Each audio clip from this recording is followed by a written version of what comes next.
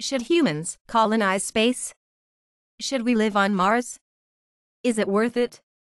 In this debate, we will first discuss pros. In another video, we will discuss cons. Pro. Argument 1. Colonizing space can make our species survive any catastrophic event on Earth. Elon Musk, founder and CEO of SpaceX, says, "I think there is a strong humanitarian argument for making life multi-planetary, in order to safeguard the existence of humanity in the event that something catastrophic were to happen, in which case being poor or having a disease would be irrelevant, because humanity would be extinct. It would be like, good news, the problems of poverty and disease have been solved, but the bad news is there aren't any humans left.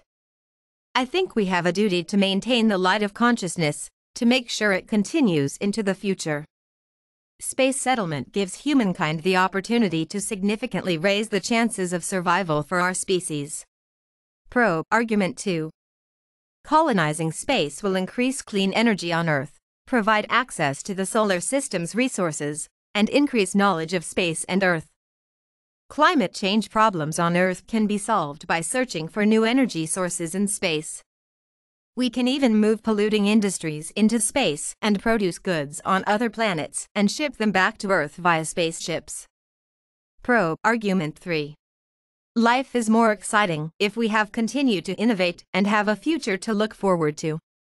Living on Mars will require mastery of recycling matter and water, producing food from barren and arid soil, generating carbon-free nuclear and solar energy, building advanced batteries and materials, and extracting and storing carbon from atmospheric carbon dioxide.